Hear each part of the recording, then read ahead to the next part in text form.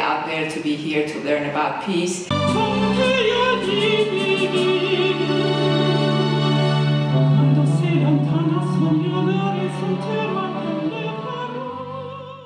The nice thing about today, it was not just local, but it was global, and it was also a lot about recycling and taking care of the world.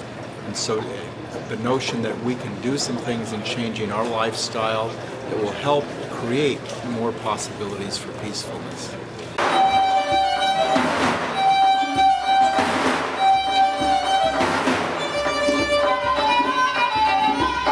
Well, I think, you know, that the whole reason for having this at a campus is that college and education is supposed to be about something and for something. And so it's not just to learn a skill or to learn a topic or study geography, but it's to learn about the things that are happening in the world and the role we play, and then the notion that we can use those skills to be part of a solution rather than to continue to be part of the problem.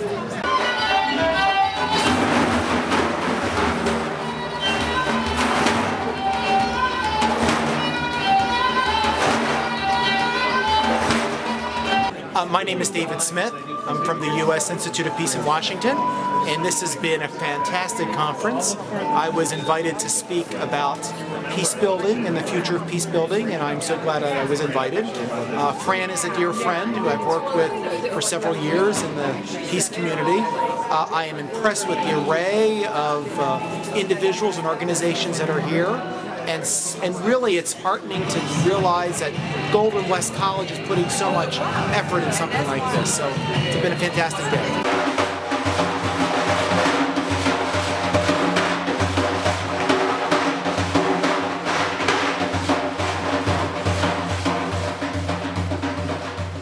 I think that sometimes slideshows and talks get one part, but art touches the heart, and it opens up the senses, and it reminds us that whole notion of expression, and we can see something visually that maybe we didn't see if we were just listening to somebody talk.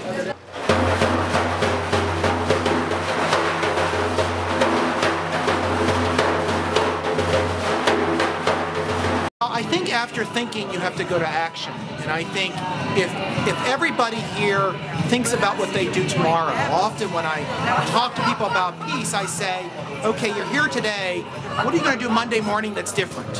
How are you going to put into action what you've learned here today? And hopefully people are leaving with that sense of, Monday morning I can write a letter to the newspaper, Monday morning I can call my congressman, Monday morning I can go volunteer.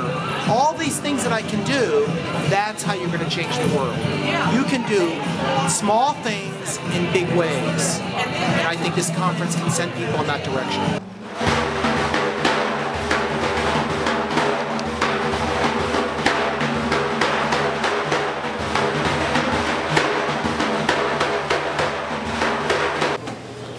Well, prevention is a little tough living in this world where things inevitably happen. And, you know, if it's not from violence, we still can get traumatized from natural disasters. So kind of having a common understanding of what trauma is and how it impacts us and how to respond would be the best prevention, because we're never going to prevent all trauma. It's part of being human to be traumatized. It's a universal experience. And prevention would be that we understand it, so when it hits, we're ready to know what to do, rather than ignoring it until it becomes a long-term problem.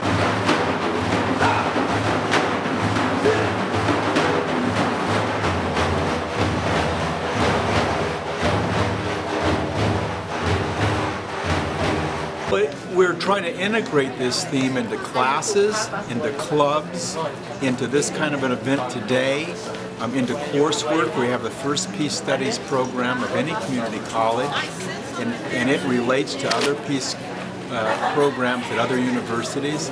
And so it is part of a specific program, but it also fits into other classes as well.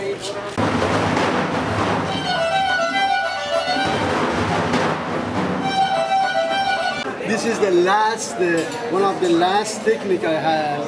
This is the woman pray in the sun and put the mask behind and try to find new life. The U.S. Institute of Peace is an independent entity established by the United States Congress in 1984. We are funded by Congress, and we focus on international conflict resolution and peace building. We work in zones of conflict, the most violent, the most intractable conflicts around the world, to try to bring peace to those communities.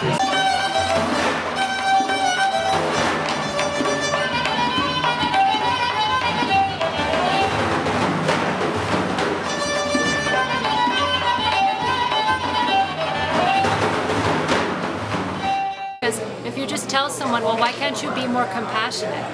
What good does that do? Not a lot of good. I mean, you have to look at what's blocking the compassion and seek to address that, right? So those who have the capacity to feel compassion, we can support each other in trying to expand the need to be more compassionate. But some people don't have access to that, and they're going to need more help in really uncovering what their wounds are.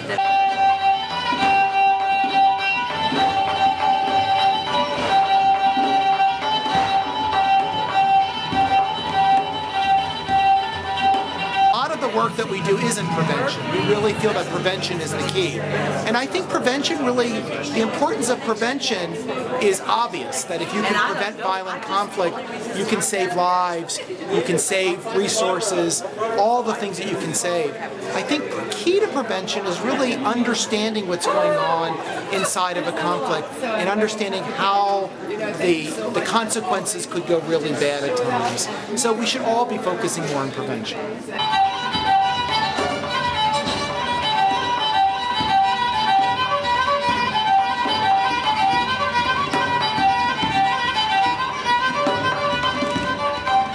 It's really wonderful to see a peace conference in Orange County, and I really commend Fran for having done this for so many years. It's my first chance to come today, so I'm just really, really glad that she keeps doing this and that I got to be a part of it. It's a great experience.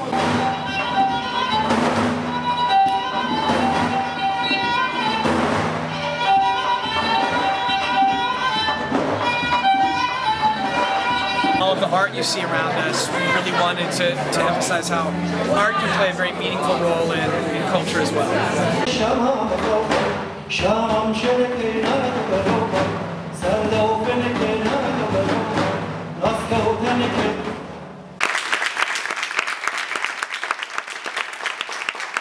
This was some of the part I did for the peace. This is the few children around the world that are worried for the world and the peace. And the peace has blood. And is the visions of the children to have better world in the future. You know, it's just a wonderful opportunity for people to come together, even if they don't, on a day-to-day basis, study peace or work for some of the organizations here. It's just a great opportunity for people to come together and learn. I'm clear that you can't walk in the door here and spend some time here and not walk out having learned some very valuable things or had some sort of an aha moment for yourself. I know I did today. The speakers are fantastic. There's just an energy in the room that is contagious. So it's just a, it's just a wonderful opportunity to come together with some like-minded people and get involved in the conversation about peace and what can we do individually to contribute, because there's so many ways that we can contribute. Well, a big part of what I do, I spent 15 years researching health, nutrition, and what I've learned is it's important what you eat, obviously, but also cosmetic products and things you put on the body, what you put in the mind, but how we choose to live our lifestyle has a big impact on the earth. Frankly, a lot of people don't think they can make a difference. We watch what's happening on CNN and we kind of stay up with what's happening, but we don't jump in any way. We don't get active about it. And there's a million ways that you can participate, even if it's just to be aware of what's happening and acknowledge what's happening and being involved in a conversation that effectively says, I support what's going on. If what's going on is an uprising of people who are frankly saying enough is enough. We want our rights. We want to be treated with dignity. So even just to find a way to support that, from afar in whatever way it occurs to us, I think is important. It's very hard to communicate with people when you're not in a peaceful mental emotional state. This one is called Take Me Away, and it's like calling the angels and saying I want to be free, and no matter what's going on in life, it's like a freedom. I think it's just, for individuals, it's just deciding I want to make a difference, and then that opens up the space to figure out how to go about doing that. And this is a series of books that I'm doing right now, so it's a chapter of one of my books right now. My name is Turaj, and I'm a glass artist. I'm doing a glass work and glass fusing, and I'm here to promote peace, because peace is the most important thing to me. I believe in peace, and I'm inspired by peace. Being around people that believe in peace, they create a space that is very safe to live, and it's very inspiring. East meet West, so because of that, is the time of the we have to get the all the cultural thing and all the good thing to share, with the East between West and West with this East. Back home during my leisure time, actually, as I do these things, I get inspired by studies after I do with Rumi. Because art is by itself is peaceful, so because of that, all the artists, they can promote peace. It is a wonderful thing that they can do. I think there's another way also to promote it, is because when you do, for me, when I do art piece, I put my energy into it.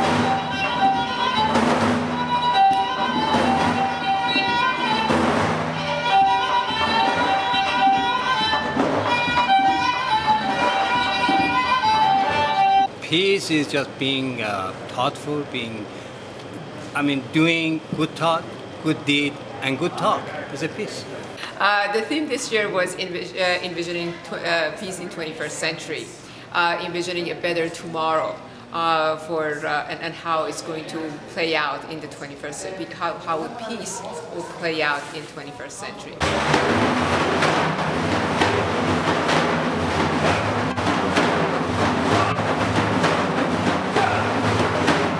Well, this conference was an amazing conference, because the difference between this year and prior years was that there was just so much contribution to it. It was amazing that this year everybody expected that because of a challenging time we would offer less. And this was actually, it was overflowing. We had all kinds of artwork to be contributed to us. We had speakers from all over the country to come in and contribute to us that way. Every single speaker came to us, or artists came here absolutely with no funding, and they just came here because of their commitment to peace. So right there, it was the amount of contribution to us was amazing, and the art made a huge difference to it. This was a zero waste event, so this was the first event on this campus to be a zero waste event. And that was also contributed to us. People who had expertise in this field of zero waste, they came here. They brought a rainbow company. They brought bins, so we would be able to have it as a zero waste. We did not use anything that was not recyclable, or we didn't use anything that we didn't have any trash at the end of the day.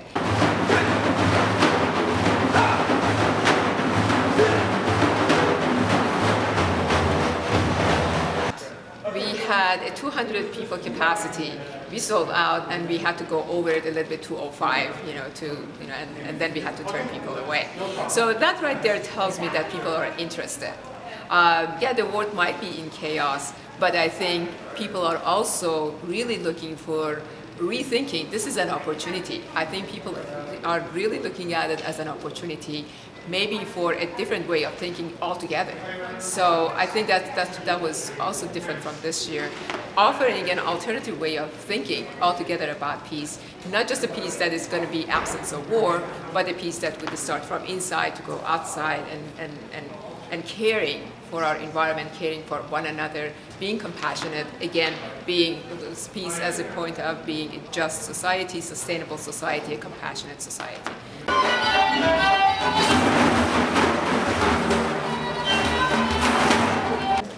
I think this is the best time to live, honestly, because no time before in the past, Middle East has seen such an uprising. I think it's a point that people, they don't want to take humiliation anymore. You know, they have been humiliated for so long, and I think they're just saying no to it. And I think this is an exciting time to live.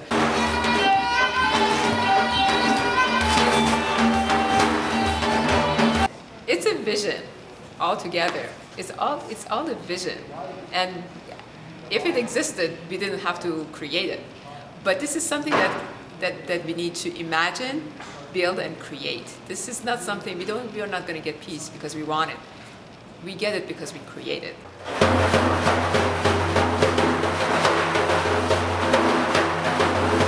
Peace and service, they are actually interrelated. To be a peaceful person to begin with, we have to have that compassionate heart for other people. We have to use our education for service. The purpose of education is for service.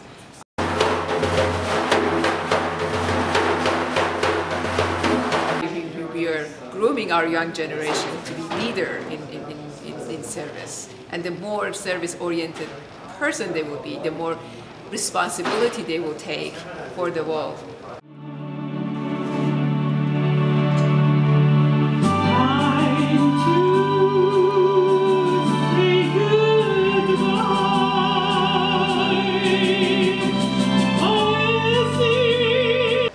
Well, we have to get to work for next year right away. We are already asking our young generation to give us evaluation of what they saw today, what they liked, what they didn't like, or what they would like to expand upon, what they would like us to do more next year. And we are asking them, actually every year we give somebody a Peace Studies award, and this year went to Invisible Children.